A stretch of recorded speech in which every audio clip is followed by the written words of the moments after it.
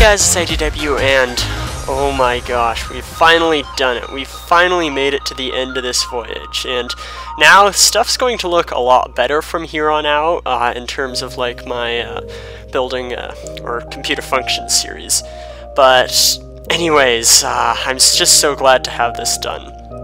But let's move on to some more important stuff. The link to this world is going to be in the description. It might still be a bit buggy, but I am very confident in the current version that you are looking at now. I think that it's very... I have severe doubts that I'm ever going to find a bug in this again. But just in case, I will be updating it regularly, and I'll probably let you guys know if that happens. But anyways, let's talk about what we're looking at right now. This is actually a piece of footage that I took of the computer at night when it was running the test program.